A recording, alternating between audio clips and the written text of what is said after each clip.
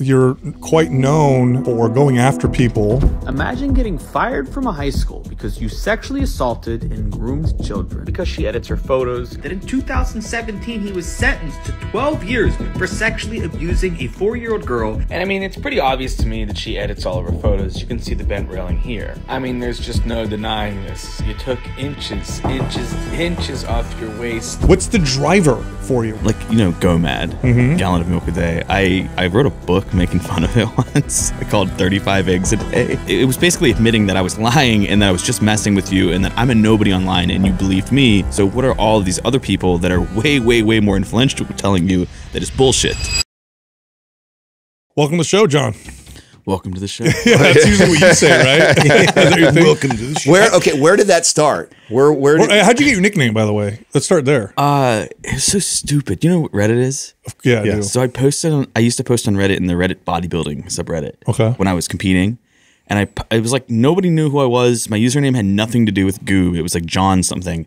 And I posted a physique update because I was competing and tracking my progress. And my caption for it was, "Please don't mind my goober face. I just woke up," because like it was like a front double bicep, and I was like, yeah.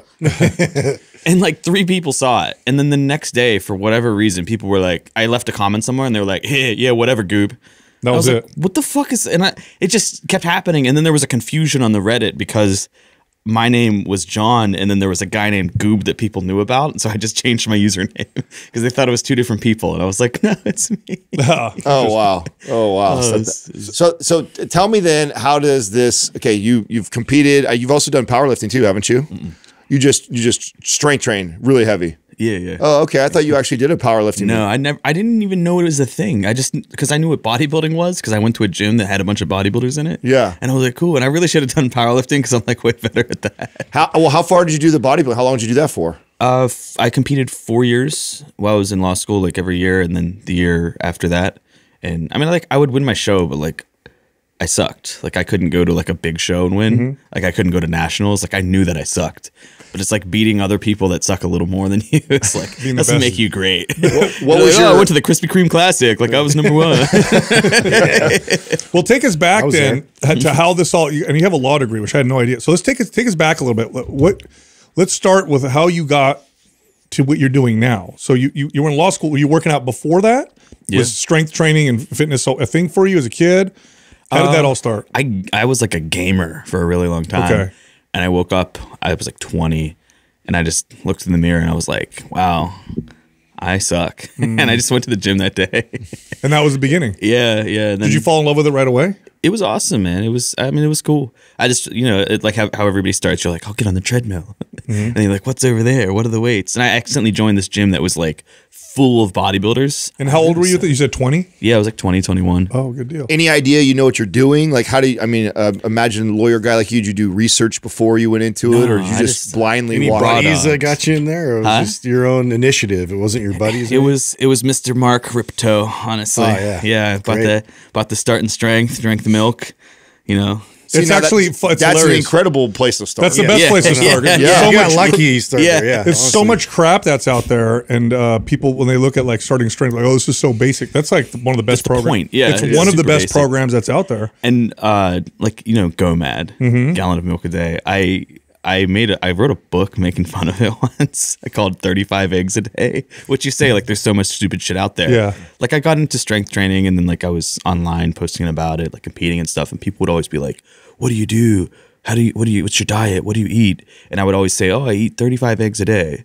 Just because I thought it was funny, like it was just a joke, and people started taking it seriously, and my social media started to grow, and people would like Snapchat me or like DM me like, dude, I'm like on my 13th egg today, like I don't know how you do this, and I'd have to be like, fucking stop, like I'm joking. People were defending it like a dissertation. They're like, well, I mean, look how much protein and fat, and if you did this every single day, it would only cost this much money.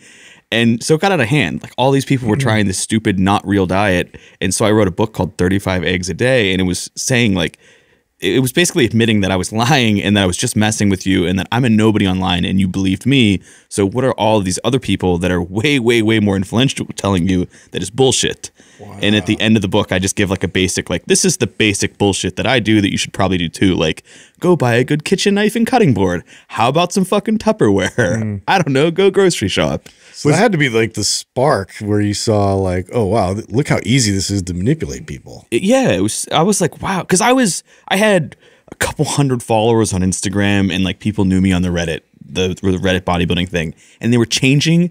These motherfuckers were going to the grocery store and buying dozens of eggs. Think about that. Wow. And it's like, why 35? Why not 36? What do you do with the extra egg? Answer these questions for me, sir. Yeah, it was really stupid. So this was the beginning of you seeing, because what's interesting about the muscle building space, that especially that hardcore space online, is if you give accurate, basic information, nobody cares. It's not sexy. Not only is it not sexy, but maybe you're lying. You're not telling us the truth. Yeah. But if you tell me something crazy and outlandish within the realm of what they would consider, you know, like, oh, that makes sense. So it has to do with protein or something anabolic or maybe red meat. Eggs get you jacked. There must be. Yeah. So then people kind of take it serious. So it's just the beginning of you kind of looking into the space and going, oh, well, this is crazy. Yeah. Well, I got smacked with like this huge, you know, people believe your bullshit. And I think if I was an evil person, I could have been like, fuck yeah, right. Here's exactly what I do. But instead I was like, let me write this stupid book, throw it on Amazon, which is very easy to get published, by the way. They do it for you, print it for you, and ship it out to people. It was stupid. And then like they're reading the book thinking like, oh, let's see. I guess I exploited them just a little bit. But you know, they're, oh, let me see what the diet's about. And it's like, fuck, he was lying. All right, well, here's some basic shit anyway. Did you sell a lot of them? Yeah. How many books did you sell? A lot. It was really? on Amazon. Yeah. Oh my god. Yeah. Now, Like more than 1,000? Yeah, more than 1,000. It was stupid. Holy shit, bro! You sold more than 1,000 of a bullshit book like that. I made it. The ebook was like $4, and then you could get it printed for like $14 or something. And I didn't have to do anything because Amazon would just like print. Yeah, they'll print it as they sell them. Yeah, and there was a lot out there. There was a lot. It still has good Amazon reviews. Last that I checked. Okay, so no, explain that. This so is I gotta look into that. How do you basically tongue in cheek tell people you're eating 35 eggs? A bunch of people follow it. Then you kind of feel like an asshole, and you go, okay, let me expose myself, write a book, and then charge you to read this book. And then I read the book and I see I was being lied to the whole time. And I give you a good review. This doesn't make sense to me. Nobody was mad. What? I would be pissed. Hold on. Did you sell more You have than like success stories in there? 35 eggs a day? There's 55 ratings on it. 4.5 stars. Dude, 4.5 stars. That's Hold on a pretty second. good. You sold more than 1,000 of these? Yeah. Did you sell more than 5,000 of them? I don't know. I had it on. There was an ebook platform also, and Amazon. 1,000, bro. That's a lot. Well, I'm just tripping right now. I know. So you actually made some money. Yeah, this was 2016. I was in law school at the time, and I didn't want to do my finals. This is what you do. And so I wrote this book because I'm fucked in the head, and I was like, I'll write a book. Like I did not want to study for finals because it was December 6th. I remember my birthday this year. I had to take a final on my birthday, and so I was like, fuck, I don't want to do that. So I wrote this stupid book. Wow. And so and now at this point, are you at all thinking I'm going to work in this industry? Or are you like, well, that was a fluke. That was weird. Let me just keep going to law school because I'll be a lawyer. I was insanely poor during this, and I was definitely not thinking that anybody would buy it. And I did it as a procrastination thing. And as soon as I dropped it, I was like, oh my God, like a ton of people bought it. And then, I mean, it wasn't for like 6 more years that I started like really leaning into any social media, anything. Like this happened, and I was like, that was cool. So that was a spark. And then from this point, you're just going to school now. You're just going to school and working out on your own. Yeah. And when are you starting to fall in love with working out? Is it right around this time? Oh, I was deep. I was deep at that point. What were the things about it that you loved the most, that you fell in love with? Just that you could change your body, that it was something that was kind of growth minded, and this is what I can do? It's just, I don't know. It's like that consistent. It's like Netflix, you know, like, you know, some people, they go to watch You just TV. compared lifting weights to Netflix? It's literally Netflix. Because it's, I don't know, some people, they see it as like, oh, fuck, I have to go work out. But it's like an enjoyable thing that you go, you know all the people there. I don't know. It's like a sense of community. I like that shit. That's your sign that you're different, bro. What? That just the fact that you compare it to Netflix and you think of it like that that's always to me a sign that like we're different. Like that's you have to remember that. It's I feel enjoyable. Like it's really fun. Yeah, if you do it the right way, like it's really fun. Did you know that? Did you know you're doing it the right way? Did you see results like come on really fast? Oh no, I don't mean the right. Like when you say the right way is like programmed and like linear, and like the right way is like I've always just sort of done what I wanted, you know, like, okay, when I was competing and stuff, like, followed a rigorous plan, but like the goal of execution was like what I wanted to do. So like the right way for me was like, I have to execute this. Nowadays, it's like the right way for me is like, I wonder if I could do this and like set some stupid shit up and film it. Now at this point, you're like, yeah, but I'm going to law school. I'm going to be a lawyer. That's what I want to do. When did you decide I'm not going to be a lawyer? I'm going to go do something else. Hey, real quick, this episode is brought to you by PRx. This is home gym equipment that is incredible and space saving, and they have Black Friday deals going on right now. Just click on this link. I started, I had a Honda Accord at the time that was being repossessed. And I was like, fuck, I can't pay my rent this month. If I pay for the Accord, I don't know what I'm going to do. I'm just going to let them fucking take it. And I remember being like, well, people ask me, because I was competing at the time, you know, broke bodybuilder story. And people would always ask me like, oh, what do I do for this? What do I do for that? And I was like, I wonder if I could do online training. And I sort of wrote out this like plan while I was in the shower on my phone. Like, all right, if I got this many clients at this rate, I could get this many people and I could pay my rent and I could keep my car. Like, that'd be cool. And so I put a little thing together, made a website, got a GoDaddy, and launched it, and I posted it on Reddit and I posted it on Instagram, and I was like, hey guys, you know, I'm training a few clients, whatever it is, online training, and like 65 people reached out. Wow. And like hired me because my price was stupid. It was like $60 a month or something. Oh, so and this was at a time that not everybody was online coaching. It wasn't this super huge space where there's guys charging $500-$600 a month. And at this point you've been active for years in these forums. So people know you because you're so active in them. I mean, Reddit at the time had maybe like 750,000 people on it, in the Reddit bodybuilding subreddit, and they'd like somehow made me a mod after the 35 eggs a day bullshit. And so people knew me and I was a recognized. So that gives you the authority right there. Yeah. And so people would, you know, happily hired me, and I super undercut myself on accident because I didn't know the space of online coaches charging like $300, $400, $500 a month. And so I did that and got a whole bunch of people, and I was like, oh, this could be something. So I restructured, changed my prices a little bit. And now at this point, your only experience in fitness is you trained yourself, right? You work yourself out. You read a lot. When you're getting 60-something clients who are now hiring you, are you thinking to yourself like, I'm not a coach, I'm not a trainer? Or how do you coach them? In other words, what do you do? So at this point, I'd worked with a ton of people for free. Just because I'd received you get so many DMs, you get it all the time. Like, what do I do for this? And right. So you have experience doing that. Yeah, and I would just always tell them the same thing that the guy who coached me told me, like, act like you paid me money and I'll act like you did and execute this thing. Guys who wanted to train for a show. And so I'd probably had 30 or 40 people that I had worked with and trained successfully to either win shows or place really well. And it was cool because when I launched, I was able to not say, hey, look at pictures of me, you know, look what I look like, you should hire me. It was my clients and people that had not paid me, but I had done a good job for. So I could like sort of splash on and be like, here's 50 people that I've worked with. So now you have some experience essentially with that. Yeah. These people hire you, these 60 people, you start working with them, and are you enjoying it? It was so fun. Yeah, it was great. I mean, it was cool. It's like, oh, I can be in sweatpants. But at this point, are you still like, I'm going to be a lawyer, I'm not going to do anything in fitness? Kind of, yeah. Because, I mean, it was a lot, you know, a bunch of people hire you all at once and then more people and they refer their friends and then you have to raise your prices and that shit starts happening. I'm like doing finals in law school. I have I'm not a clerk, but like a desk bitch at a law firm. I'm working at the law library and I'm in the emergency room at UPMC. So I have like all this shit going on and I was like, oh my God, I have to like weed out some of these things. So I quit the job at UPMC and I stayed in the law library because I borrowed their books because I didn't want to pay for them. Now, was that already the income that you were starting to make off these clients? Is that already enough to basically supplement what you were doing at the clerk? Yeah. Well, because they didn't pay me. I was just their bitch. Oh. Yeah. Oh, literally. So I could just stop doing that. Okay. that was nice. And I don't know, it just sort of spiraled out of control and I had to raise my prices to a point where people would stop hiring me.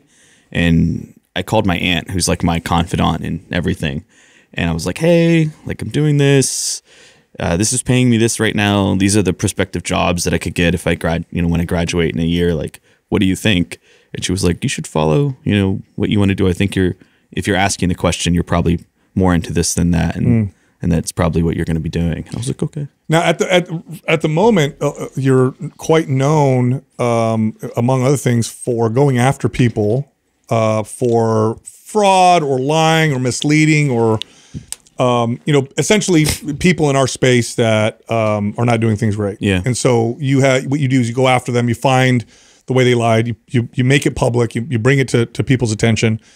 In my experience with people who do that, something happened to them in the past that made them want to do this. Like, for example, Lane Norton's a good example. He's one of my favorite, great guy. Lane's the man. Loves going after people. Yeah. He was bullied heavily as a kid, terribly. Yeah. And so to me, it's like, okay, now I see why you go after people the way you do. That, actually. Oh, yeah. Is because you were so terribly bullied. So now it's like, this is me getting back at those bullies, but I'm doing it in kind of the righteous way. And I'm doing. Did something happen to you? What was it that made you go like, oh, this is what I want to go after people? Or was it just, this gets attention and this is fun? I think. Was it the guilt from the eggs? When I wrote the book. Yeah, say probably the guilt from the eggs. When that whole thing happened, because it was, I was telling a joke online about eating 35 eggs a day, and people changed their entire fucking what they eat on a daily basis and how they do their life because I said it. I was like, this is stupid. I don't know. That was super huge to me. And when I started doing a couple of these videos, I was like, wow, like there's really a lot of fucking terrible people in this industry. Like there's a ton of good ones, don't get me wrong, but there's like a lot of people just trying to like make a quick buck, get one over on you, and would never, like the guilt I felt about just writing this joke online made me go and like correct it and like write this thing and like kind of get it out there. Yeah, but so anybody who works in our space would identify that there's a lot of lies. It's one of the reasons why we started our podcast. Wait, Lane calls them charlatans. Yes, yes. We have to use Lane's. That's. I mean, it's just that. I mean, most industries have challenges like this, but fitness is unique. It's just so much. I mean, 90% of information that comes out is just, it's not true, and they capitalize on people's insecurities, and it's just, I think anybody who works in fitness would admit that. But very few people make a career out of going after other people. And I think the reasons are, you don't want to put a target on yourself because you could go after enough people. I know that Lane had a couple experiences like that where people came after him and it was kind of scary. That's one of them. And then the other one is just making a career out of going after people could be exhausting. Yeah. What's the driver for you? What is it that why focus there? What is the driver behind like that? This is where your focus, your energy is on. Illuminating the lies or calling people out, I should say. It's like I don't know, it's like cleaning your own home, right? Like you live there, like you want it to be a nice place. Every dollar I have has come from the fitness industry, and it has for a really, really, really long time. And if you see people that are doing the wrong thing or lying or scamming or stealing, like you want to clean your home. So to me, like I don't think it's like a huge undertaking, or I wish more people would do it. A lot of people that have their niche, they're like, I want to protect this. Like if there's like 8 other people that want to do what I'm doing right now, like that'd be pretty cool. Because less bullshit. It's exhausting. You're right. It's exhausting. How do you pick the people? Or do the people message you? Yeah. And say, hey, I got ripped off. Or, hey, I used to have to always like that's. Yeah. I don't scroll that often. Like there's a few things that I follow, and I have like my own account that it's just like things that I follow that I watch that's pushed to me. But if I get on the main account, it's like look in the DMs. What do I got going on? Like that type of thing. It's purely business, that page. Yeah. I mean, it's so hard for me to. The level of what I understand, what I know, and the details of things that I know is like so small, but the details of 7 bazillion people, that all send you messages all the time. Yeah. Like they know stuff. I don't know anything. Where did the skill of actually because some of the stuff you dig is pretty wild. Like that was one of the most impressive things. It's like one thing I can go through and go, oh, that's probably Photoshop, probably. Right? I could guess or whatever. But you dive into some stuff where you expose like history. Like where does that skill come from? Did you law school shout out? Is that what that is? Sleuthing. I just always treat it like especially when you're digging into like a story, like an escape room, where you hit the end and you're like, okay, you got to go back to the beginning, and you just sort of check every option, jiggle every door, like you're gonna find something. It's there was a girl who faked cancer. Hey, sorry to interrupt. Look, I have a free guide that teaches you how to lose fat in 3 steps, just 3 steps that will burn the most amount of body fat and help keep it off. This guide is totally free. We're giving it to everybody right now. If you want it, click on the link at the top of the description below. All right, back to the show. A girl faked cancer. Her name's Lydia Knoll. Oh my God, bro. And she was sponsored by a supplement company at the time. They were paying all this money to her, got her laptop. They were helping with her online training and shit. and it was all bullshit. And the way I figured it out was you always kind of have to have like an angle, a story. Yeah. And I family treed her, I background checked her, and I found out like who her family members were. Found them all on Facebook, sent them a message. Hey, I'm a bodybuilding reporter. I'm doing a story on your sister, Lydia. We're so proud of her for persevering through cancer and chemo and training and hitting PR. Could you, give me some of your time? We're doing a story on her. And all of her family was like, what the fuck are you talking about? She doesn't have cancer. She doesn't have cancer. And I was like, ooh, Oh, interesting. wow. And you just start to, wheel it back from there. And then you look through everything. And I sent her a message like, hey, here's this video I'm about to drop. Her page is like everything cancer, right? Like, woe is me, shaving her head. There's videos of her which is weird. She's shaving her head multiple times over like 2 years. Like, shouldn't you only have to do that like once? And why are you shaving a full head? It was just a little bizarre. Not always wrong, right? Like some women are like, I want to shave it before it goes. Right. Totally reasonable. But she does it like 3 times, records it every time, like very strange. And I sent her the video like, hey, this is what I'm going to drop. Like if there's anything that needs to be corrected, or if you want to smack me with an oncology report and ruin my life, like, if I'm wrong, I'm wrong. Here you go. And she sees the video and then goes to her page and just starts deleting everything related to cancer, like everything. And so I'd saved her page. Like I saved all the info, and I was able to then edit the end of my video and say, hey, by the way, guys, I reached out to her. And when I told her what I was doing, she started deleting all the cancer shit. So just so you know.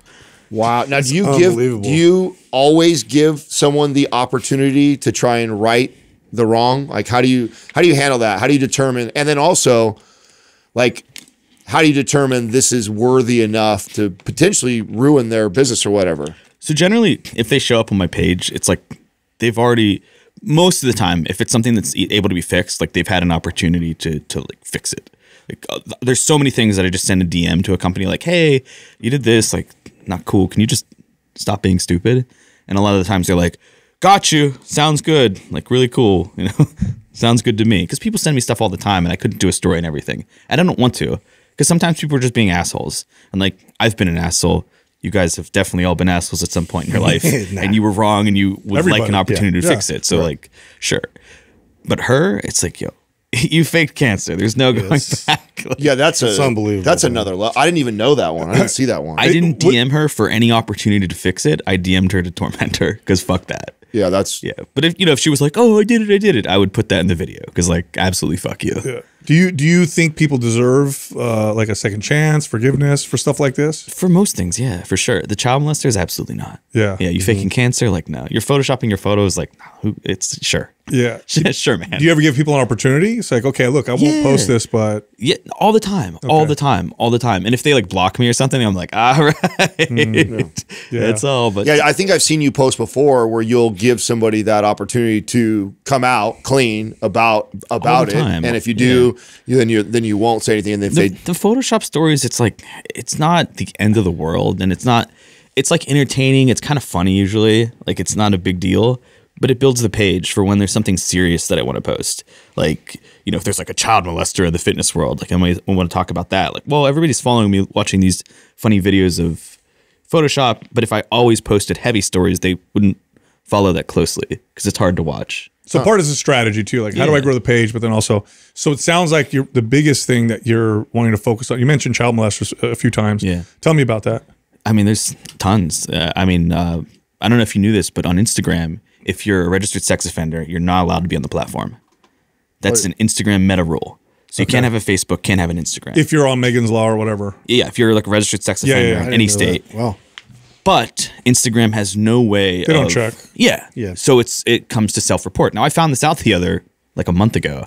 And I was like, interesting. I found the form. And so I did a video, and I was like, hey guys, we're going to go through and just, if we have sex offenders, just send them to me and we'll get them off the platform. I'll do a video on it. So many people in the fitness space too that I've done videos on that are like registered sex offenders. They'll go by, if their name's Jonathan, they'll go by John or Johnny, and then not put their last name. But somebody out there knows that you're a fucking sex offender. Yeah. And they're going to, send something and whatever. There was a guy named Ray Short. He's like an IFBB pro. Like, just all sorts of crazy shit. Are you ever worried that you might cause somebody to harm themselves or something bad to happen to somebody because there are a lot of shitty people out there.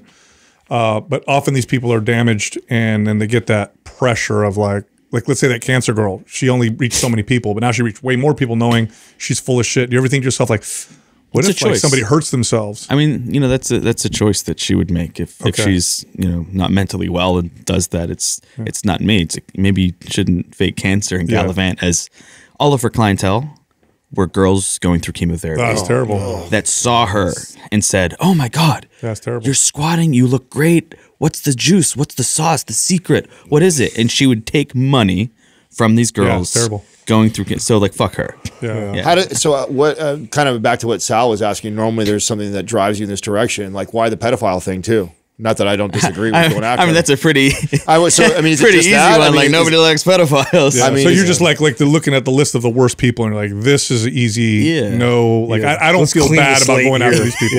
Yeah. I mean, it's like, you know, I look at it, I'm like, all right, well, there's people that'll listen to me and pay attention. What can I do with this? And it's like, the answer is not always like advertise for something that benefits me. Yeah. Sometimes it's like, I don't know, fucking this guy has ruined somebody else's life. Why don't you fuck his life up too? Yeah. There was a coach that I just had from Australia.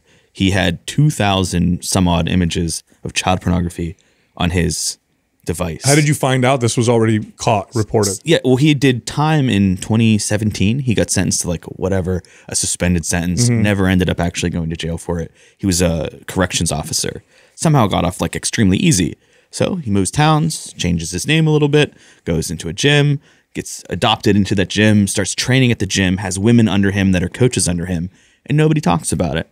And somebody sent it to me like, hey, here's this so someone else knew, they sent it to you. Hey, this guy's. Yeah. Well, that's it's almost always like that, right? Is There's that right? somebody. Well, think about like somebody you went to high school with, somebody that you went to college with. Somebody's gonna know that you know did this thing back in 2000 whatever, and then you see them super popular online. Like you really can't just run away from that. So I did a video on this guy. You know, he did this much time.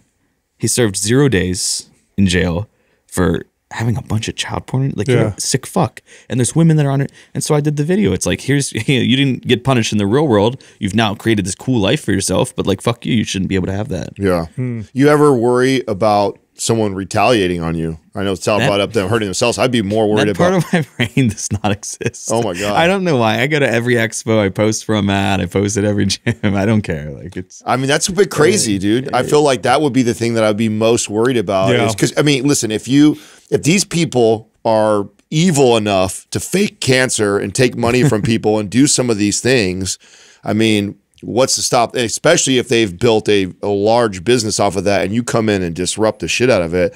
I would be really worried about the retaliating on that side. So you don't even, and it hasn't happened. You haven't had anybody try and come after you. No, if it happens, it happens. But it's like it wouldn't make me stop doing. Like the thought of that wouldn't make me stop doing it. And that thought is why a lot of people don't call out bullshit. Right. So you're committed to it. Yeah. I think the main reason why people, well, there's two reasons. One is what you said. That's a big one, right? The fear of like people coming after you. I think the other part is that people feel like, well, if I do this, someone might dig up my past and see some stuff that I did, and nobody's perfect. And you ever think about that? Like, oh shit, what if somebody decided to? I'm just not a demon. Yeah. You can post the worst shit. He's like, I'm pretty lame. I did a lot of school. I've really not done that much wrong.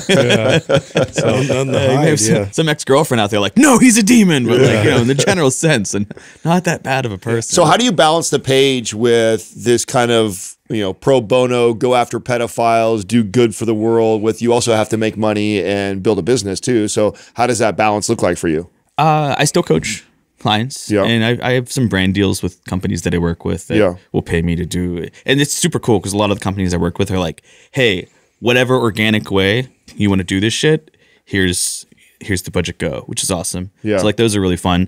I usually only take companies that like I fuck with too, which is cool because I have like you have that choice. I like not just say yes to everybody. That's about it. I mean, as far as just making money, like that's it. Instagram pays you views, but it's like nothing. Yeah. Now, have they been pretty good about like not shutting you down, or you know, in terms of like people search reporting for me right you now, bro? I'm super shadow. Yeah, I was gonna say you gotta be like shadow banned because people just trying to complain, mess with you. Yeah, I get reported all the time. I've been banned like 22 times. Like it's, but you figure out how to get out. You know, you have to send in the reports and whatever, and it just becomes part of the job, I guess. Do you have like a backup platform and something else, like just in case I have things shut down? If you type my name into Instagram, there's like 5 accounts that come up, and there's like a couple of those that have like 50 or 60,000 on them. But Other than like, not really. But I don't know. My mindset is, okay, you could delete the page, but you can't delete me. Yeah. Like, I will do it again.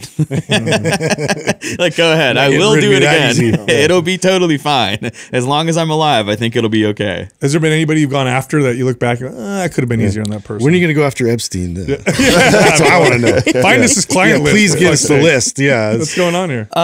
Not really, honestly. Everything I do is for a purpose, and if it, if I did it, I meant it, and if I did it, it was real, and I wasn't. Who are some of your favorites? You mentioned Favorite. Cancer Girl. That's terrible. Cancer Girl That's was up there. That I tormented her. That was I had fun with that one because I Yeah. was like, "Fuck you!" Like actually, like really. My dad died of cancer, and I was like, So you got a personal. yeah, I oh, was man. like, "Ooh, this that is makes deep." sense. Yeah, that's That makes I was out to get her for sure. Yeah. Like I'd never have done that where I torment them and send the DM before I told her what time I was going to post the video too. I think I would have a hard time. Like what I'd have a hard time with is that, and I remember even when we came out, we talked about the shreds guys and stuff like that, and I'm sure we were responsible for the downfall of them. Shut up, potato shop. But looking back, I think about like, this has really always been happening. We're just using a different medium now. Like magazines and commercials Yeah. have been photoshopped and edited for as long as we can Yeah. remember. I mean, they've been duping us forever. And so now it's the same thing, just somebody is doing it on a personal level. And so I think that's the part that I would probably have like a hard time is like, well, I mean, our culture has kind of been fucking doing this for it doesn't mean it's right. That used to be a comment that was left on my page all the time. Oh, And I yeah? would always comment. I would always reply to it because I was like, we need to kill this. Yeah. And the answer to that is, why would we always do things the same way? Is that how anything gets better? Yeah. It's like, well, it's always been that way. Like, there's a lot of horrible things in society been that that way, happen yeah. where it's Yeah, like, yeah. oh, it's always like that. Like, Yeah. we just have to change them and something big has to happen for you to be like, well, maybe we shouldn't edit all this shit. What Aerie, they're like a women's clothing company. They had a huge campaign that did tons of damage in that space of magazines where they're like, we're not touching up anything, editing nothing. What happened the next year? There were 3 other companies that did the exact same thing. Yeah. It's like, cool. Oh, wow. They're not doing it. Well, I guess things can change. Have you seen like some positive stuff like that because you've impacted like either a company or a person? Have you actually seen some really good positive change? Dude, every time I go to an expo or something, there's like, it's usually women and they're like, I used to edit my pictures, but like I don't anymore. Part out of fear and part out of like, I just realized I don't have to anymore. Wow. Yeah, you scared the shit out of a bunch of other people. Yeah. How many a day are you getting from like you open like today, like or every day you're having to open up and look through your DMs, and are you getting like that many? Is it that many out there? Yeah. Think about how many Instagram accounts there are and like people in the fitness space. It's like huge. So then how do you determine which one you're going to do and not do? Like how does like if you got 6 in there right now, you only got time for 2 or 3 of them. So there's actually some strategy to it. Okay. You have to be balanced and you have to like consider like, what does this look like from somebody that doesn't know me and doesn't know my heart? If there's like 18 women that have been sent to me in a row that are like popular fitness accounts that are all of like, like bikini bodybuilders, if I do 18 of those in a row, even though it just is what came across my desk, do I look like a fucking incel hater? The answer is yes. So you got to splice it up. If I get a man photoshopping, which is pretty rare, if you're a man and on my page, you're probably a fucking child molester or something worse. Like usually the men are doing the demon shit.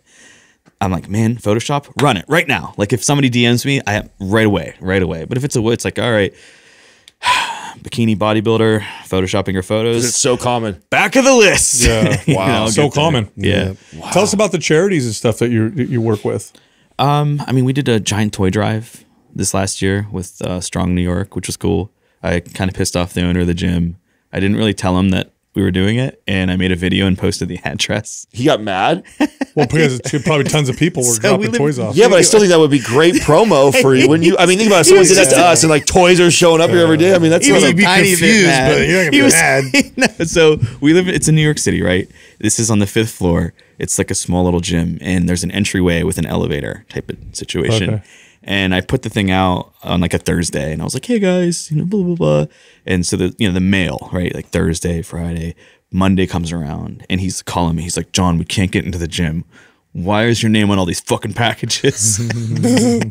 And I was like, oh yeah, like I posted a toy drive thing. Like he's like, is this gonna keep happening? I was like, yeah, probably. Oh wow. Yeah. It was really successful. But this is actually what I think this was one of the first things that really caught my attention with you. I mean, I was already probably watching the clips, but part of what made me reach out to you was we've talked forever and we just haven't got around to doing like some sort of a cool drive like that. And it was uber successful, so easy, and it was really successful, right? Like, talk about how, like, how much, what you guys did. So, well, the hard part is finding the families and finding like a big network of people to show up and get the, like, you guys could get the toys. I promise you. Like, you just throw it out there, like thousands show up. It's insane. But then just networking with, you know, somebody to bring food or like organization, getting a Santa Claus to show up, that type of thing, and then wrapping all that shit is a giant pain in the ass. But I mean, we had 300 some families show up. That's cool. Which was like ridiculous. It was nonstop from the time we opened to the time like it was closing. Yeah. It was just insane. So you had him come to the gym. Did you guys have a Santa Claus there? Yeah. And then you guys had we had a Russian Santa Claus. He was dope. Yeah. Nice. He was great. He showed up.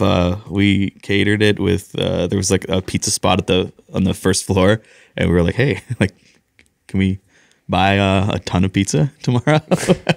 And they were like, no, I don't think so. I was like, please. And so they did. Plans to do that this year again, or what's it? Yeah, we're trying to do it bigger and better. Same place, or you're gonna have to go somewhere a little bit bigger? Our big hang up last year was just the space. It wasn't big. It's not like it's a gym, but it's like as big as your guys' kind of lobby situation. Okay. So it's like not enough for 300 people to be there. Yeah. There's a stairwell that goes up, and there were, like, when we opened, I like, we had everything set up, and I was like, all right, let me see if anybody's here yet. And I opened the door, and it was like everybody in the lobby, and then they were filtered down the stairs, like all 5 floors. Wow. Just waiting to get in. It was insane. What was the motivation for that, for the toy drive?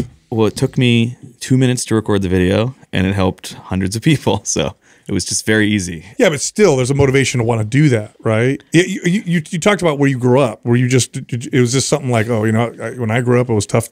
Yeah, it was poor as hell. Well, okay, so talk about that. So that sounds like a pretty strong motivation. So I don't know. It's like, if you can do something small and help people, like, why not do it? Like, it was literally no effort at all. It made me mad, actually, because I posted this video and I was like, I should have done this before.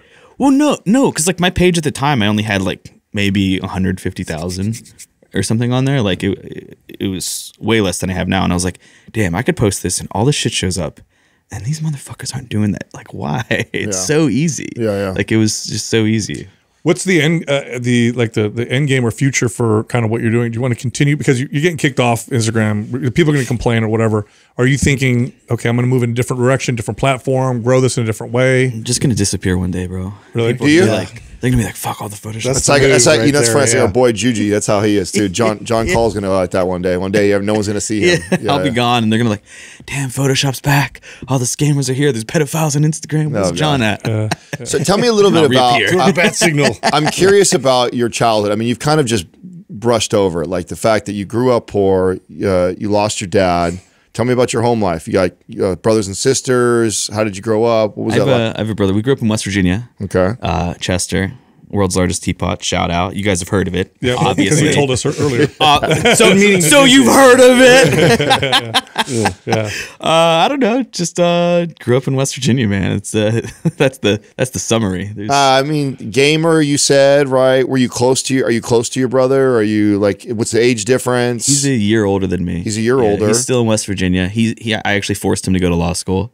So he's an attorney. Oh, wow. So both of you guys went that direction. Yeah. Okay, so what? Okay, you come from not very much, obviously. Yeah. Oh, there's a what is the drive? Look at that, huh? All right. Well, is the drive to become a lawyer a financial thing? What's the motivation of even trying to become a lawyer? I mean, our family sucked. So I was like, man, we can't, nobody went to college, like none of that. I was like, we can't suck. So we have to. And you thought lawyer because it's a esteemed position, good income. I've always thought it was super interesting. Were you academically? Did you do well academically as a kid growing up, or did you just decide lawyer and then turn it on? Yeah, I mean, I'm not a great studier, as mentioned. That I was writing a book about 35 eggs a day while I was supposed to be doing my finals. But I've always done well in school. Just I'm not the most studious person. Yeah, okay. Or very responsible with that. And so you grew up. Mom and dad were together the whole time. Yeah. And then how old were you when your dad got sick? 12. Oh, you were young. Yeah. He had cirrhosis. It was like the kind of cancer that you earn. through alcohol. Oh man. Yeah, he likes to drink. Was it okay? So you had a tough child coming up, even tough childhood. Alcoholism played a role. I mean, no, my dad was fucking savage. Like he had cancer and like was going through chemo. He worked at a drywall plant and a copper plant before that, and he would still go to work.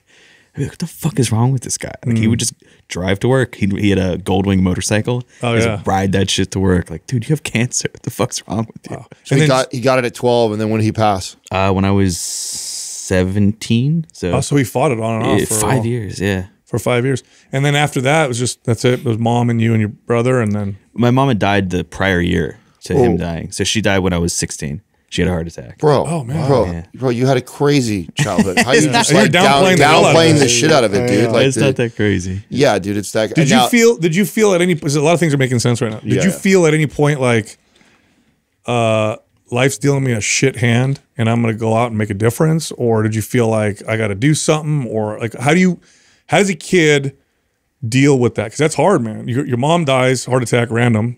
Yeah. Dad gets cancer at 12, is fighting it the whole time. And I know people, I've known people in my life to battle cancer for that long. And it's not like, yeah, it's like, oh, almost going to die. No, I'm not. Oh, almost going to die. Yeah. No, I'm not. So it's really, really, really traumatic and stressful oftentimes. How do you cope and deal with that growing up? I mean, it's like you can't change it. And like, so worrying, like, it's like, I don't know. It's like, what do I do now? Yeah. It's kind of it. Like, what do I do? My aunt, who I spoke about a little earlier. Sounds like you were close with her then. Yeah. Well, I was 17 at the time, so I couldn't be on my own. So she like, I'd never met her actually up until this point. Ever.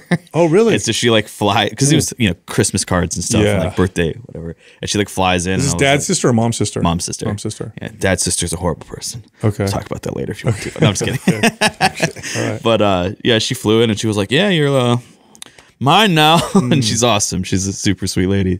She's a hairdresser in Los Angeles, California. So you moved to LA? Yeah.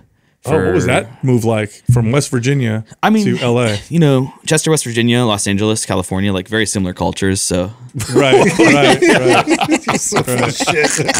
Yeah. I mean, the world's largest teapot. Maybe the two opposite ends of the spectrum as far as you could get from that. I was like, what the fuck? Like, there was like 110 kids in my high school, and I got to LA and I went to Westchester High, which is like Was it senior year of high school? Yeah. So brand new kid, West Yeah. Virginia, gamer. You're not even working out at this point.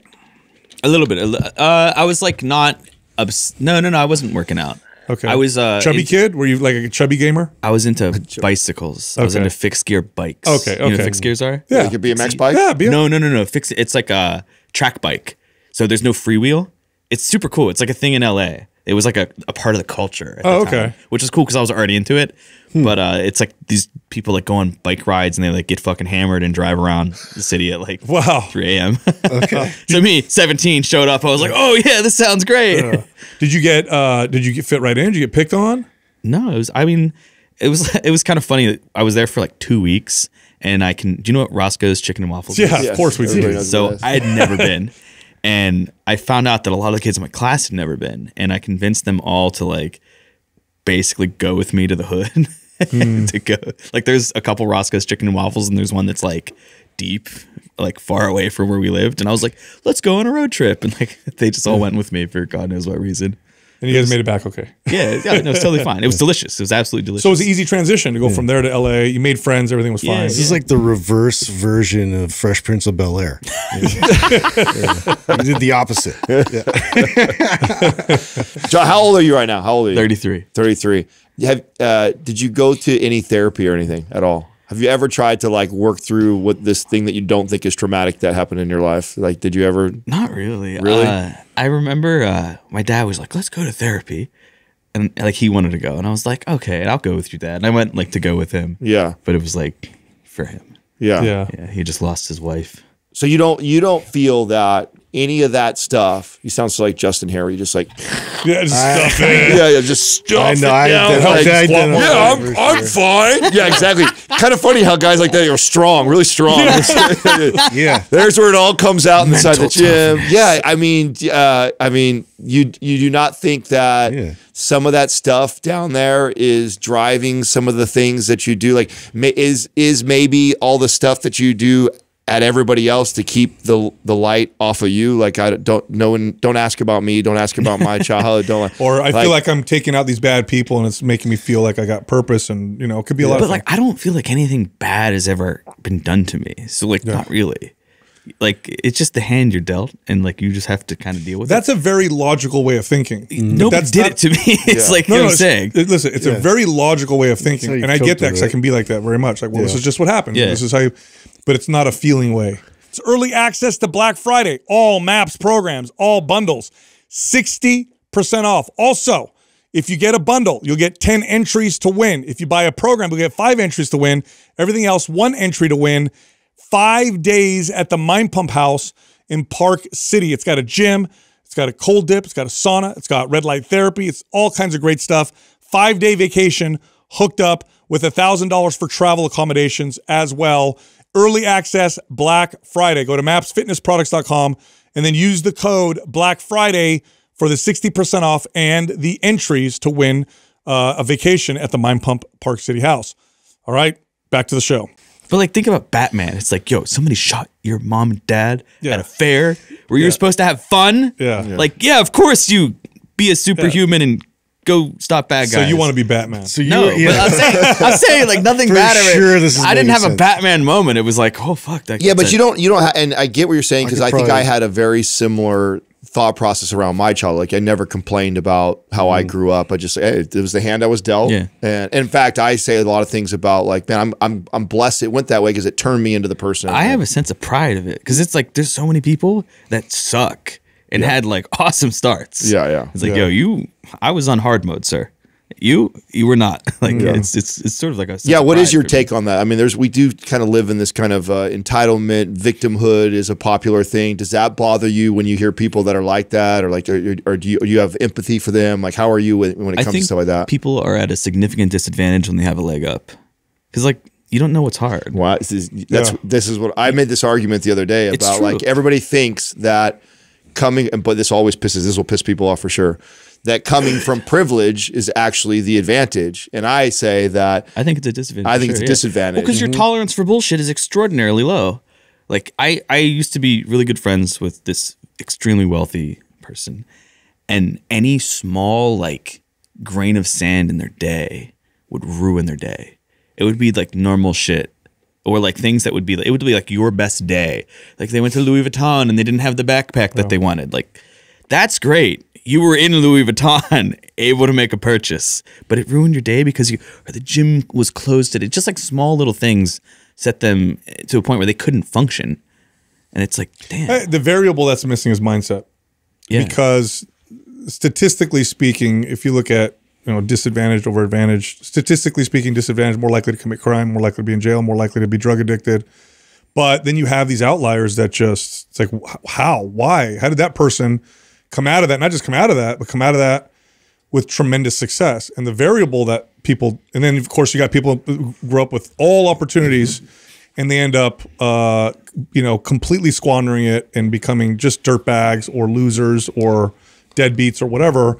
What's the variable? What's the X factor? There's mindset. Mindset is a big X factor that's happening with something like that. Were there external things though that motivated? Because I remember, like, when I go back here and I do this exercise of like trying to figure out, okay, what was it like? Why did I have a mindset similar to you? I saw other people that, because in my family we were raised that like money was evil and it was all bad. Like, it was bad to have money, right? And so I started to see people that were really successful, that were really good people, and I thought, man, I don't like where I'm at. I want that, and the stuff that my parents were saying doesn't seem to line up. And so I had something to look at and go, okay, like, I'm gonna go figure this out for myself. Like, did you have like anything external like that, either a person or something that you saw that made you go like, I'm gonna be a lawyer, I'm gonna go do this, I don't want this for my life? Like, definitely my aunt, honestly. Yeah, because I mean, I grew up in like, with not a lot. And she's extremely successful, like small business owner, had a very large salon at the time. And just meeting her and like knowing that she was a member of my family was like kind of cool. And my uncle's also really dope that lives in California. He like manages a bunch of metal bands, like a bunch of Motorhead bands and stuff. Yeah. And I remember meeting him for the first time. His name's Tom Vitorino. He also is in a Bruce Springsteen cover band that tours in Japan. Wow. He's cool as fuck. It's like so that's Justin's Justin's so secret cool. dream right there, dude. You guys just become best friends. Yeah. We just become best friends. So I'm like 17. My parents just died. I fly out to LA. I meet this woman for the first time. And she's like, I'm going to introduce you to your uncle. And drives me to he just bought this mansion in like Gardena Hills, which I didn't know what the fuck that meant. And it's like rich people place. He just bought the new Corvette had just came out, the C6 or whatever it was. And he just bought one. And it's like, I'm there for 5 minutes. And he's like, hey kid, want to go out for a ride? And I was like, sure. And he has like this Batman black brand new Z06 Corvette. He just like, right. And we're going, he's like, yeah, I'm also like a race car driver. Like he's telling me like his whole discography of what he does. He like races cars in the track. And I was just like, damn, my family doesn't suck. Like maybe I could do something.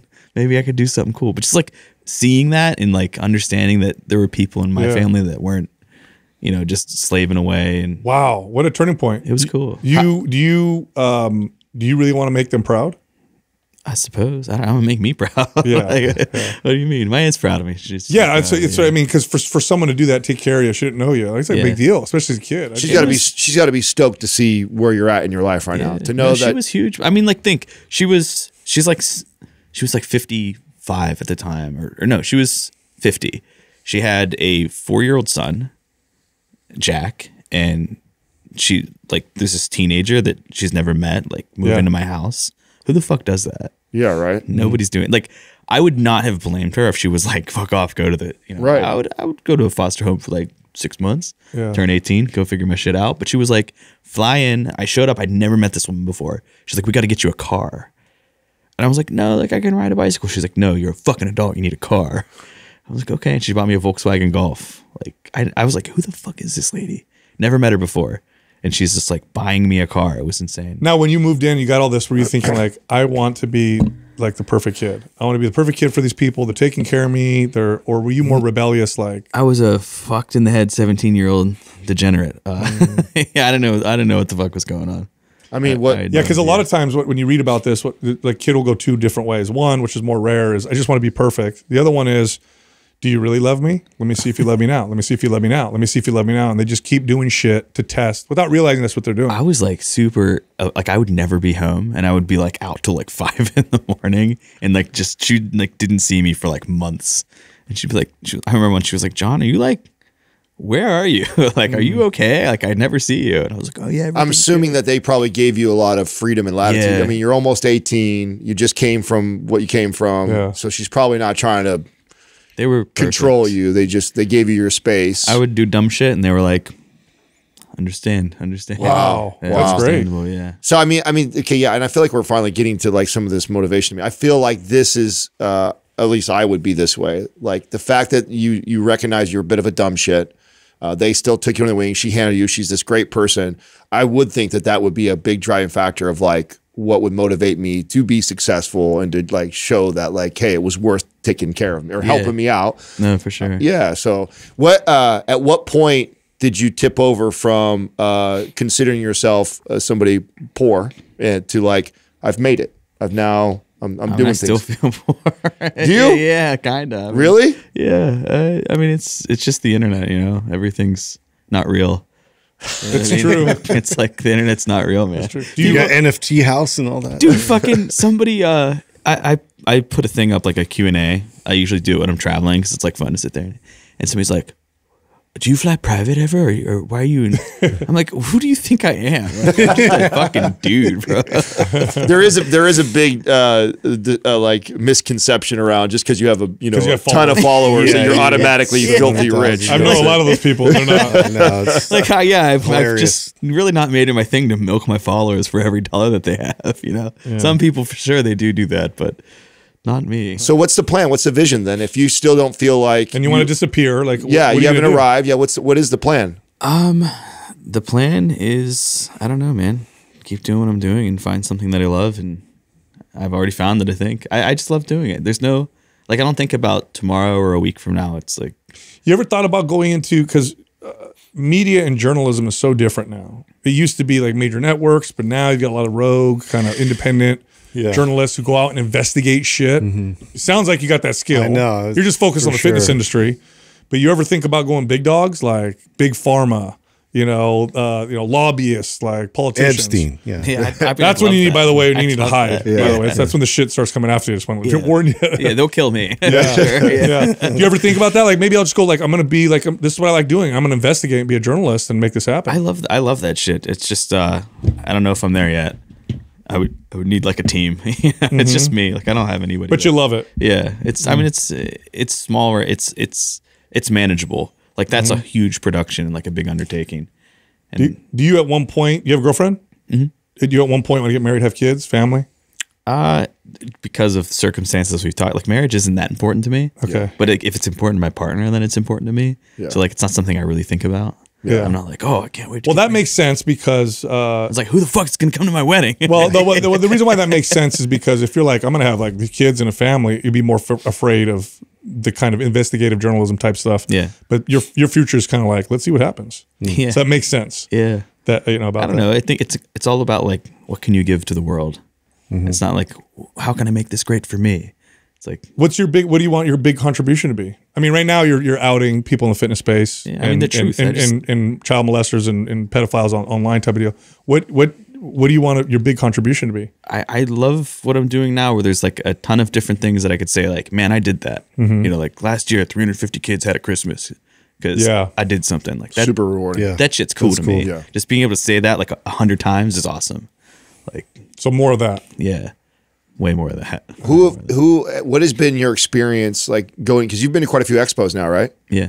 What has been your experience meeting other fitness people like ourselves and stuff like that? Like, are you surprised most of the time by what they're like in person and who they are? Or are you pleasantly surprised? Are you let down? Like, what has been like your journey of meeting other fitness people? Sometimes they're like weirdos that can't turn it off. Like there's some that like, it's like, dude, I just want to have a conversation with you. And they're like filming and shit. Like it's a podcast that makes sense. Right. But like there's some people you meet them and it's like you're just shooting the shit. And you look to your right and like their mic is on, their lapel mic is on, and their dude's filming. Yeah, they're still in character, right? Yeah, Like, there's a lot of that. What are you doing, man? Like, so I feel like there's more of that than the other. I mean, our experience has been like that. It's rare that we meet a real mainly person. YouTubers, it's for sure. Yeah, you meet them in there. Everything isn't content, bro. Like live your life. Because I go to these, like I've been going to these expos since 2014. I've been going to the Arnold. And like I like to go as a fan of the thing, and like I want to stand in the lines and like meet the people and stuff. And it's like I don't want to be filming stuff. Like I'm there to like enjoy it, and it's hard to do if you like, hey, let me interview you about this. Who are you a fan of in the space? What do you mean? Like who do you said, like? Like you're getting in line to meet people. Like who are you fan? Who are you? Rest in peace, Rich Payana. Always stood in his line. Never got to the end. Okay. Oh no. Never got to the end. It was Seth Feroci, of course. Okay. Which is I have a cool story about Seth. Sure. So like I know him now, but I was always a fan of him. I don't know if you know, he was a bodybuilder. Like, yes. Went pro, Europa, disappeared. He had some health problems. And then I'm at the Arnold in like 2015 and he's there like working a booth. And I was like, holy shit, Seth Feroci. Like, what are you doing here? Nobody's in his line. Nobody knows who he is. He's just like working the booth. And I bought one. He was selling his t-shirts like under the booth, the AAR t-shirts. So I bought one. And then like the next year I come back and I'm like, all right, where the fuck is Seth at? I go to the Primeval Labs booth. He's not there. He has his own fucking booth because AAR had popped off that year. And I was like, shit, I waited like 2 hours to go say hi to him and get a picture with him again. Like, it's kind of cool. And yeah, there's some of your favorites? Yeah. I mean, Steve Cook. Like, okay. Nowadays, like you go to those things and it's like there's 18 YouTubers that are like the thing. And I'm like, I don't know who these guys are. Yeah. But, Yeah, you've met Steve. You've met Andy too. I see you're rocking First Form. Like did you do Andy's show? Did you get on it? No, not you haven't yet, done a show. You just know him. I want to. How did that relationship? Did he reach out to you because of the stuff that you were doing, or how did you guys get connected? So I did a big call out on First Form. Oh, but Andy's a savage and was like, "Let's fix this shit." Sent out contracts to everybody, made them sign a Photoshop Goob clause, and kept it fucking pushing. Oh shit! Oh, okay. I didn't know that. Andy's a savage. The toy drive we were just talking about. Yeah. Like he reaches out to me. He's like, "Yo, bro, how can I help?" And at this time, like I'm walking into the fucking gym every day. Cannot walk into the gym. There are too many fucking toys. Yeah. And I was like, no, we're good. And he's like, no, how can I help? And I was like, we're good. We have enough. And he's like, no. What do you need? And he's like, I'm going to send you a check. I was like, motherfucker. So he sends me this check. And I was like, we end up going to like Macy's, filling up. It was stupid. It was dumb. Like it was every kid left with like 6 toys. And we had nearly 1,000 left over that we donated to a women's shelter afterwards. So this is kind of cool story. You call out Andy Frisella for some first form people, Photoshopping. which I to defend him in this situation, they probably have thousands of kids, how can you control right, that are affiliated with their all that, brand, yeah. right? And so probably an honest like shit Yeah. I didn't know. Well, I watch your show, I watch his show. Like I've always been a fan of his stuff. Yeah. And I was like, damn, this is hard because he's like one of my heroes, but like I have to do this because he's the dude that'll crack heads and then everybody will look and be like, oh, First Form did Sure. it. We have to do it too. I've been sent so many Photoshop clauses from other brands Wow. that they've put in because they're like, Because of that. "Fuck." Wow, you've made a big impact there. Yeah. Yeah. Crazy. Like, and I mean, sometimes you have to go after that type of thing. If I was like, oh man, I'm a fan of Andy, I'll just let this one go. It's like, does that help me? I guess on a personal level, like, yeah, maybe you want to make him like me more or something like that. But like, no, it doesn't help the It industry. sounds like he did the right thing. Yeah, dude, he's Speaks volumes about his character, right? You call him out on some shit, which definitely hurts, makes him look bad. Yeah. He takes it I was on the brutal, takes it too. on like on the Yeah. chin. Oh, you were too. You were hard, huh? yeah. Well, it hurt me because I'm like a fan of this guy, and I was like, fuck. Okay, let's welcome to the show. It was bad. It was bad, but he crushed it, man. There's a very short list of people that I've done videos on that like haven't blocked me or have even like acknowledged the thing. Usually they're like, turn all the comments off, lay low, wait 2 weeks. He was like, nah. He got my phone number within like 5 minutes of me posting the video because he knows fucking everybody. So how's that? Tell me how that phone call goes. So he literally I didn't answer. He left me a voicemail, and I was like, oh, I can't, because my policy is usually like front facing, like outward. Like I don't want to have these personal side conversations. It's just like, here's the thing, here's what's wrong, just fix it. And he's like, fuck, got it, killed it. Is that how? So when he leaves, or you put it out there, and then did you demand or say anything? No, that's the thing. Like I just criticized. I was like, here's this athlete doing the whatever, and he like somehow got all these contracts out to these people, made them all sign it with like in a week. Like all their whole team was like, oh, fuck, we're on notice. You got it. Like it was crazy. Wow, It was That's great. crazy. And then any follow up after that? Did you guys? I mean, because I think you've talked to him since then, haven't you? We're homies, man. Yeah, I talk to him every day. Yeah. So how does that unfold? So I mean, because you at one point there, you have the okay, this guy's a guy I really like. I hate to do this. I feel bad. Yeah. There's got to be a part of you that's going like, I hope he does the right thing, or I hope this doesn't ruin. I was so happy when like I got the word that like all these contracts and shit were going on, and I saw it. I was like, this is cool. And so like a year went by, and it was like this awkward, like, man, I fucking love, like I still watch his show and shit. It's like, man, this guy probably fucking hates me. And I'm at Natural Body in Queens, which is it's like a supplement store. They're a huge First Form company. They're like one of the first people that ever started carrying his stuff or whatever. Like they were long time First Form brand supplement store. And they have a block party once a year. And I got invited to it to go with Flavor Gang or one of my friends' companies. And I'm there, and this dude comes up to me, and he's got are you guys watch guys? Yeah. Definitely. The guy with the Sky Dweller is a watch guy. Yeah, yeah, clearly. He has a Panerai Carbotech, the carbon fiber one. Yeah. And I was like, yo, bro, that watch is cool. And we start talking about watches, blah, blah, blah. And like 15 minutes goes by, and he's like, do you know who I am? And I was like, no. I was like, John. And he's like, Sal Frisella. And I was like, oh, you probably hate me. And he's like, no, actually, you helped our brand. And I was like, I love that. I love that. And he's like, let me get your number. And we talked about, do you guys know what Microtech is? It's like a knife company. Okay. It's very niche, like super niche. And as it somehow, like Sal knew that I was into Microtechs. Somehow they convinced Microtech to do a collaboration with them, which Microtech works with like nobody. Like they don't usually do this with brands. And they made all these like custom Microtech First Form knives. And he's like, hey man, listen, like give me your address. I want to send you a knife.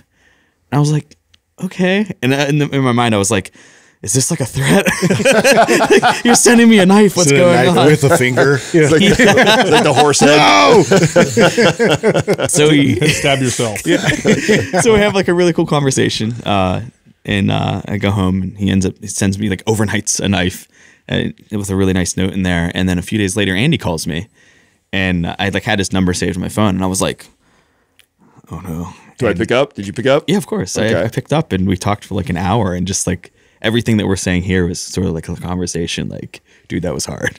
And he's like, yeah, and he watched he watches my stuff too. He's like, dude, you do good work. Like, it sucked. He's like, but we had to get through it. And I was like, yeah. Says a lot about someone like that. Yeah. Integrity, That's cool. bro. Yeah. Integrity. That says a lot. So when did I'm assuming that you have a partnership with them now?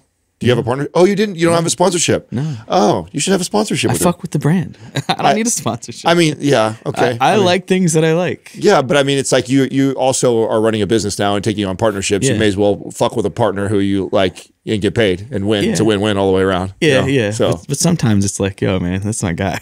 I mean, yeah. I mean, at the end of the day, that matters more, Yeah, right? yeah. But I mean, I post their shit all the time, and people they always, are you sponsored? Like, nah, I'm not. which I mean, again, just shows even more brilliance on Andy's part. I mean, look, he took it on the chin like that, and then look, you're doing all this free promo now for them too, and not even have to pay, which is like just by Yeah. being a good guy, you know. I mean, Andy's done so much for me. I misread him early too. He's done a lot for me. Bro. Early on on the podcast when it was right after Shreds went down, they were like the next brand that popped up. Yeah. And very similar affiliate marketing. And so it's like I joke with them. I'm like, bro, you have a cult, but it's like they have a crazy culture. 'Cause I went to Summer Smash this His year. big party. Dude, it was so cool. It's like it's the kind of place where I'm looking around and there's like thousands of people there, all sorts of shit going on, and I'm like, after this parking lot is cleared, there's not going to be a single fucking piece of trash on the ground. That's like the kind of people that they are. Like everybody is just like Bought in. on point. They don't want to fuck it up. They don't want to have a bad reputation for the brand. Like they just care. Everybody is so into the brand. It's cool. Like, yeah, some people would look at it and be like, that's a cult. But it's like, no, it's a culture. It's really good culture. Yeah. And that's super hard to do, especially on a mass scale Yes. with a ton of fucking people. Yeah. Because there's bad apples. But it's Of like, course. damn, it's really hard to find one there. It's Yeah. really, really, really hard I know. to find. I misread them because they came out right after Shreds, and they were the next big affiliate marketing supplement brand right afterwards. And then I had somebody who I knew who was saying like, "Oh, he's not that." Was talking shit about him, not knowing who he was. And shame on me for assuming, because later on, and also listening to his stuff, we ended up connecting. And like I talk to him on a regular basis now, and really like him, and really like a lot of the stuff that he puts He's out. a He savage, does, bro. and you can tell they've built an incredible culture and team there. And you're right, when you got thousands of people technically that are working underneath you, it's like you can't control every behavior all doing. But what you can do as a leader is like React to it the right way. Is respond, take it on the chin, and be like, Yeah. hey, how do we keep this from happening next time, and keep it moving? Like And that's how easy is it for people to be like, oh, you know, we have thousands of people, so like I wouldn't. yeah, he could have deflected. He could have totally deflected and been like, sorry, I can't control that. We got Yeah. 1,000 people. Fuck off, kid. You Yeah, know? yeah, or just ignore it. Yeah. Just fucking ignore it. You can do that too. Right, And that right. shit- so people like on my page, it's like, yeah, if you wait a week, like nobody's gonna. I've done 10 stories since then. Like, of course, people are gonna be talking about something else, but to address it and be like, that is a problem. I should probably fix that. Yeah, is yeah. awesome. How'd you become a watch guy? By the way, I was going to call you out on the GMT when you said this, like, oh yeah, I still think of myself as poor or whatever. I was like, okay, guy. You saw that already. Yeah, I was nice about it. I was just like, okay, yeah, as I rock my GMT, just struggling away over here. So tell me about the watches. How did you become a watch guy? A friend of mine's a jeweler, so he always does like really good. Oh, okay. You know. Oh, you and I can talk later on then. He's a nice I'm guy. always looking for a good jeweler. He's friend. a very nice guy. I'll just say that. Okay. He's a very nice But I mean, so did you, because not everybody's into like Rolexes and things like that. Like I have a total backstory on what made me fall in love with the brand. Do you have anything like that? Or like you just like, I like expensive watches. Like it just happened. I mean, you know, I only Panerai, have- you know those things. You obviously knew the Sky Dweller right away. So you have more than just a nice watch. I only have two. I have this GMT and then I have the Starbucks. Okay. And I got them as like important day. Like Yeah. important Were they thing. milestone? Mine are all representative of like milestone things in my life. Did you set a goal and then accomplish something? Yeah. Just like small personal stuff that. Oh, come on, dude. Let's come on. I can't. Come on, why is it? Well, what is it like? Really lame or what? He goes, come on, what is it? It's lame, it's lame. What- no, it's No, not. I ate 35 eggs. Yeah. I finally did 35. Well, eggs 1,000 today. copies. Tell me the accomplishments. What was the first one? No, I can't. Really? Yeah, I can't. Oh, don't get shy on me now. It's stupid. I don't want to do it. No, Next it's topic. No, it's not. I think. Hey, What listen. if it is stupid? What if he tells you? It is not stupid. You know what? I You think should that have told me. there's- It's never stupid, bro. Here's the thing. I think there's a lot of value and people don't ask this. They assume they see shit like that and they think it's superficial, this or that. But each one of mine represent something that I set a goal for and that nobody else knew about it. I didn't fucking talk about it. I don't share it. Did people force you to say it on a podcast? No, nobody knows. These guys don't even like know. We will like, later. I don't talk about it. He voluntarily says it sometimes on the podcast. We've said So everything. this is something that I think that's a cool thing to do and to, you know, it's not stupid if it's just because it might be to somebody else a stupid goal. It's not a stupid goal. So the one was I never had like a substance abuse problem, but I was 8 years. I hadn't drank in 8 years. Oh, So it's like that's really cool. how's that stupid? I know, bro. And the other was a gift, so there's like not a cool story with that one. Yeah, that's great. Good for you. That's a cool thing. Still, do you not drink at all? Still? No, I haven't drank since 2014. Okay. Yeah, 10 good years. for you. So now, when you were 17 and kind of a shit butt, you were saying, right? You didn't use shit butt, but I'm going to throw it Shit in butt, there. I was a shit butt for Okay. sure. Were you partying like crazy? A little bit, but not like a crazy way. Did you ever go down the drug route at all? No. At all? No, Oh, so you haven't dabbled? no. My whole family is like addictive personality. So type you were of probably shit. like, So you're like, Yeah. I'll stay away. Yeah, it's like that. I don't know if you've ever seen that thing where there's two people. One's like a super sober guy, and the other's like an addict, and they both ask them the same question. Oh, and they're both the same person, except well, they both have the same answer. Like, Yeah. you know, why are you the way you are? Oh, my dad was an addict.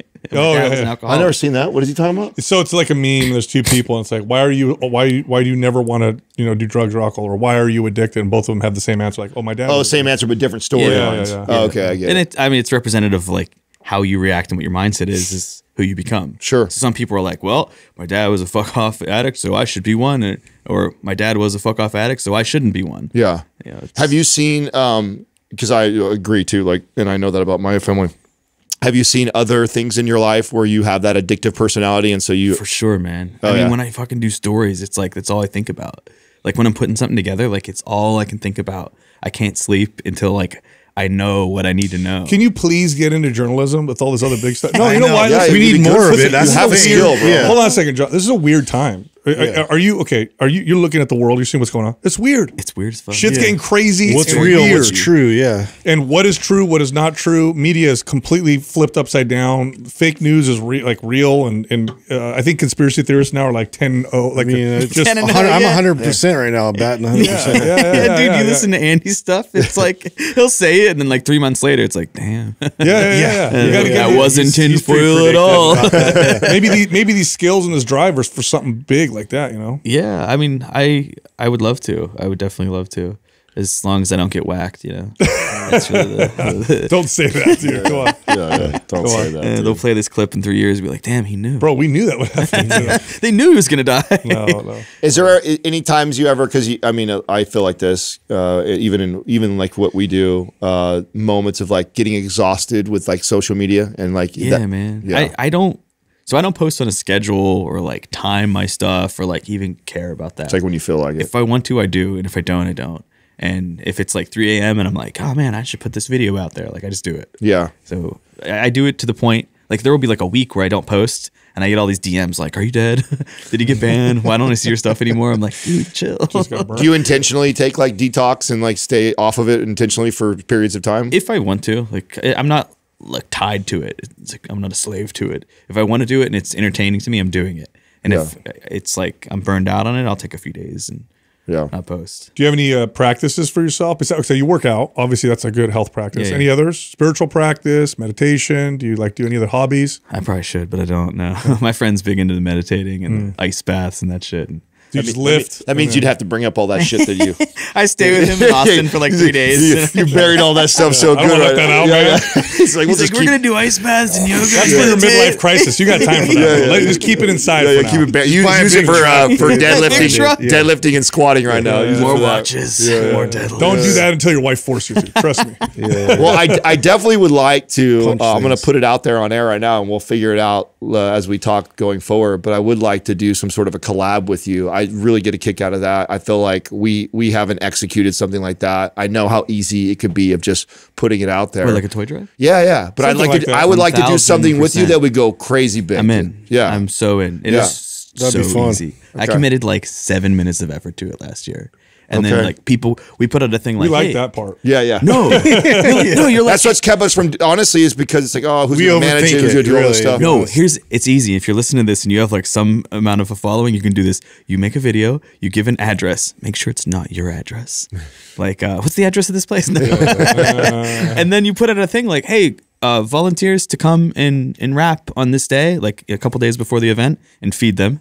And people are happy to come and wrap all the fucking gifts. And then you have to find outreach groups like a women's shelter. Yeah, that would be the hardest, I would think, is actually finding the people to give the gifts to. That, like, so my girlfriend crushed this year because I was like, we had thousands of toys, and I was like, babe, who's gonna come? I was gonna put up flyers, which was not gonna work. And she got on all these like mothers groups on Facebook and was like posting it everywhere. And those people that were like in shelters and stuff would share it with others. And so it like just spread all crazy, and just like random people were showing up that she never even spoke to. Okay. Yeah, I'd like to combine forces. I know we could do it by ourselves, but it'd be kind of fun to do it together and just see what we could do. I'm so in, bro. Yeah. I'm so in for that. Okay, cool. All right, cool. Well, then when we get off air, we'll plan that. But it's good, dude. Yeah.